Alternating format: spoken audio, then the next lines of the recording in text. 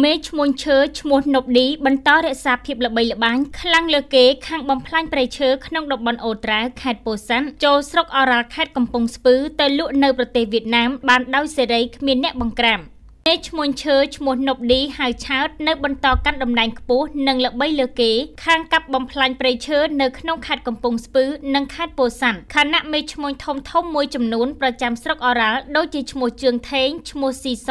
និងឈ្មោះស្នាមានវាសនាមិនល្អមានខ្លះចូលគុកនិងមានខ្លះទៀតជាប់បណ្ដឹងនៅតុលាការគឺផ្ទុយស្រឡះពីមេឈ្មោះនប់ឌីបំផ្លាញឈើអស់នៅក្នុងខេត្តកំពង់ស្ពឺនិងហក់ចោលរកស៊ីឈើនៅក្នុងខេត្តពោធិ៍សាត់បន្តទៀតបានយ៉ាងរលូនផងដែរយោងតាមប្រភពពីតំបន់អូត្រាវបានឲ្យអង្គភាពយើងដឹងថាបច្ចុប្បន្ននេះបុគ្គលនប់ឌីម្នាក់នេះកំពុងតែធ្វើសកម្មភាពដឹកឈើចេញពីតំបន់អូត្រាវខេត្តពោធិ៍សាត់ចូលខេត្តកំពង់ស្ពឺតាមស្រុកអូរ៉ាល់និងដឹកបន្តយកទៅលក់នៅប្រទេសវៀតណាមយ៉ាងកក្រើកខណៈសកម្មភាពដឹកជញ្ជូនឈើរបស់នប់ឌីហៅឆើតយ៉ាងកក្រើកបែបនេះត្រូវបានគេអះអាងថាគ្មានអាជ្ញាធរនិងសមត្ថកិច្ចជំនាញពាក់ព័ន្ធចាត់វិធានការបង្ក្រាបឲ្យទាន់ពេលវេលានិងមានប្រសិទ្ធភាពឡើយសកម្មភាពដឹកឈើខុសច្បាប់យ៉ាងកក្លិនបែបនេះត្រូវបានប្រភពបង្ហើបឲ្យដឹងថាមេឈ្មោះនប់ឌីបានរត់ការយកលុយឲ្យសមត្ថកិច្ចពាក់ព័ន្ធដូចជាលោកខនសុខុននាយដែនជំរកកំពង់ស្ពឺនិងលោកលឹមសុខាផៅតុនប្រធានស្នាក់ការរងភ្នំតូចក្នុងនោះប្រភពបង្ហើបឲ្យដឹងបន្ថែមទៀតថា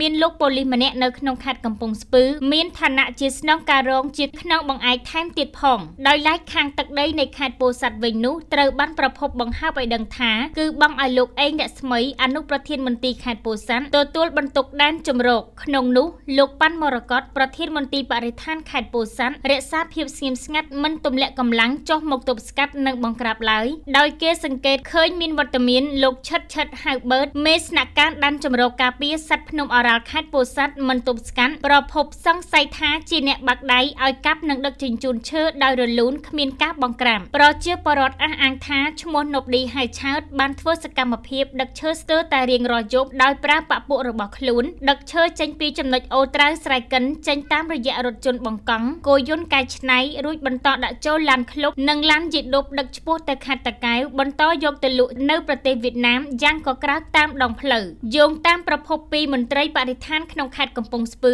លួចខ្សឹបបង្ហើបក្នុងលក្ខខណ្ឌមិនចេញឈ្មោះបានឲ្យដឹងថាសមត្ថកិច្ចពាក់ព័ន្ធតូចតាចមិនហ៊ានជាមួយនឹងឈ្មោះម្នាក់ឈ្មោះនប់ឌីហៅឆើតនេះទេព្រោះគាត់បានតាក់ទងនិងបានបង់លុយឲ្យមេរួចអស់ហើយដោយមានសមត្ថកិច្ចពាក់ព័ន្ធមួយចំនួនជួយសម្រួលដល់សកម្មភាពដឹកជញ្ជូនឈើខាងលើមិនត្រឹមតែប៉ុណ្ណោះប្រភពមួយផ្សេងទៀតបានបង្ហើបឲ្យដឹងថាសកម្មភាពដឹកជញ្ជូនឈើរបស់លោកនប់ឌីហៅឆើតមិនត្រឹមតែត្រូវរើជាមួយនឹងសមត្ថកិច្ចនិងជំនាញពាក់ព័ន្ធប៉ុណ្ណោះទេថែមទាំងមានការជួយសម្រួលសហការបើកបារះឲ្យឡានចូលជ្រកនិងឆ្លងកាត់ពីក្រុមហ៊ុន XLX ដែលទទួលដីសម្បត្តិសេដ្ឋកិច្ចពីរដ្ឋដាំដំឡូងផងដែរពាក់ព័ន្ធទៅនឹងប្រភពខាងលើនេះអង្គភាពសារព័ត៌មានយើងមិនអាចសុំការបកស្រាយណាមួយពីសម័យពាក់ព័ន្ធបាននៅឡើយទេនៅថ្ងៃទី16ខែមិថុនាឆ្នាំ2019នេះដោយគ្មានលេខទូរស័ព្ទសម្រាប់ទំនាក់ទំនងមជ្ឈដ្ឋានប្រជាពលរដ្ឋដែលស្រឡាញ់ធនធានធម្មជាតិព្រៃឈើស្នើសុំអាយដាមអភិបាលខេត្តសម័យទាំងពីរគឺចាត់វិធានការទប់ស្កាត់និងបង្ក្រាបឲ្យបានទាន់ពេលវេលា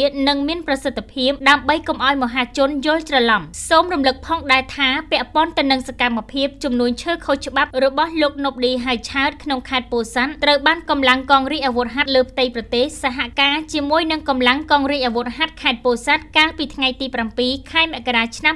2019កន្លងទៅនេះបានចុះឡើងព័ទ្ធនិងបង្ក្រាបចាប់ឃ្លាំងស្តុបឈើមួយកន្លែងនៅក្នុងស្រុកភ្នំក្រវាញខេត្តពោធិ៍សាត់ដែលគេស្គាល់ម្ចាស់ឈ្មោះនប់ឌីការលើកឡើងពីប្រភពព័ត៌មានខាងលើនេះមកធ្វើការចុះផ្សាយនេះអង្គភាពគេហទំព័ររស្មីព័ត៌មានគ្មានបំណងអ្វីក្រៅពីជាសារមួយជូនដល់អាជ្ញាធរខេត្តទាំងពីរមានវិធានការទប់ស្កាត់និងបង្ក្រាបទាន់ពេលវេលាប្រសិនជាស៊ើបអង្កេតរកឃើញការពិតដោយប្រភពបានរាយការណ៍ខាងលើនិងចូលរួមថែរក្សាការពារព្រៃឈើឲ្យបានគង់វង្សនិងប្រើប្រាស់ឲ្យចំគោលដៅ